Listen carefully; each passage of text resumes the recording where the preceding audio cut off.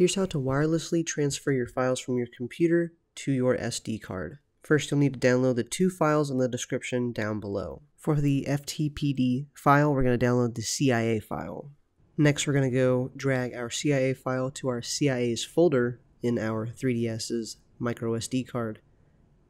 After that, we can eject our SD card. Next, we're going to install the application for our computer, and I'll walk you through the steps here. We're going to hit accept. Next, we're going to hit accept again. Next.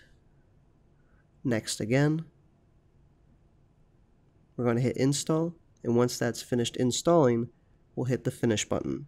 Now we're going to go to our 3DS and to FBI on our 3DS. We're going to go to SD. Next, we're going to go to CIA's because that's where we put our file.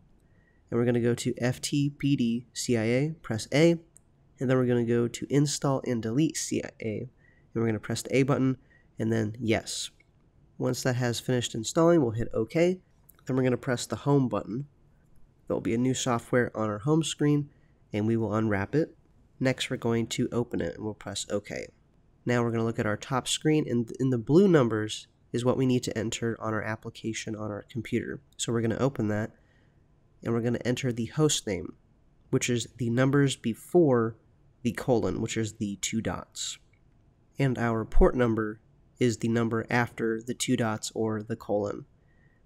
And you need to change the file protocol to FTP, and then we're going to hit the save button. That way you can always find it in this application. And once you double click it, you'll be brought up to this other prompt, and you'll just hit the OK button. And now you have access to your 3DS's SD card wirelessly. Thanks for watching.